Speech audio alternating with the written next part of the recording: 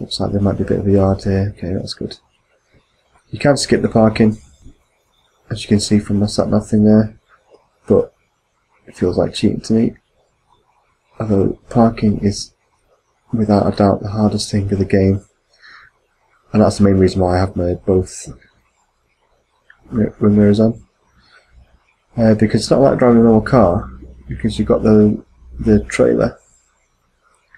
So I need the trailer to sort of go right, which I think means I need a cab to go this way.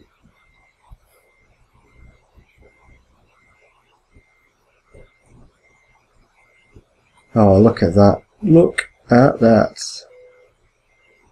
That is outstanding. Oh, I'm well impressed with that. It's quite easy, but woohoo! Okay, first of all, driven a bit slower or let a car out, but I don't like doing that.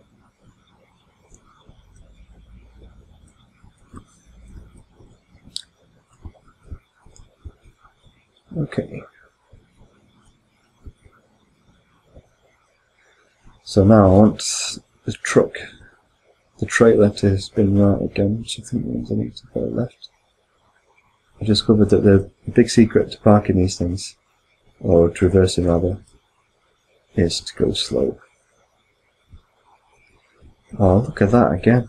Parking like a boss. Excellent.